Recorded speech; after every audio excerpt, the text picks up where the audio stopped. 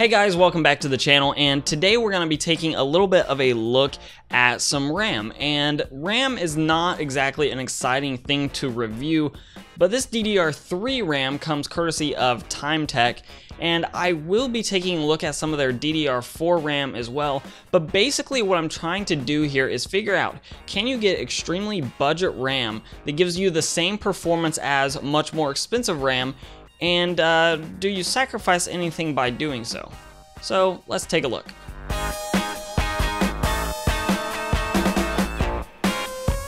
So Timetec actually sent out a 32 gigabyte kit. That's a 4x8 gigabyte kit of their DDR3L RAM running at 1.35 volts. And this is also rated at a speed of 1600 megahertz. Now, I was actually able to clock mine up all the way to 2133 megahertz with some relaxed timings. So the overclocking potential for this RAM is definitely there if you're willing to play with the settings. If not, then it did boot straight into 1600 megahertz and was off to the races. Absolutely zero compatibility issues or anything. And just for your reference, I was using an FX8350 with, I believe, an RX 580 for the testing. Now, I was planning on benchmarking several games with the Timetec RAM in various different configurations, 2x8 configurations, 4x8 configurations, 4x4 and 2x4 configurations with other RAM as a comparison point. And frankly, after running all of the IDA benchmarks, there's really just no difference at all, at least any sort of real difference between the Timetec RAM and any of the other RAM that I was trying out, other than very small differences that would either fall within the margin of error for the IDA 64 testing, or that would be so close that it really just wouldn't make any real world effect whatsoever.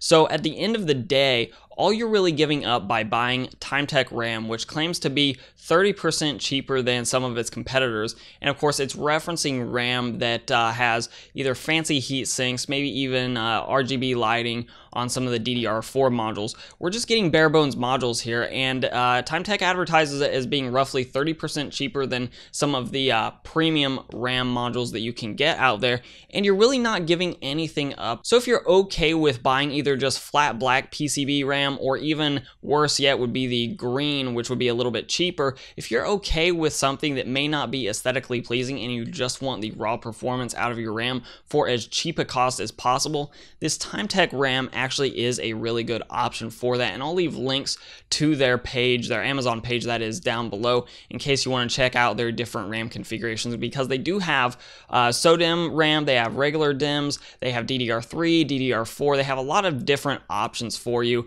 So I'll leave links down below, and just so you know, I will be taking a look at their DDR4 2400 megahertz rated RAM as well. So if you're interested in DDR4 RAM and you're still a little bit apprehensive, stay tuned in the next week or so and you'll get a little bit more of a peek at their DDR4 offering.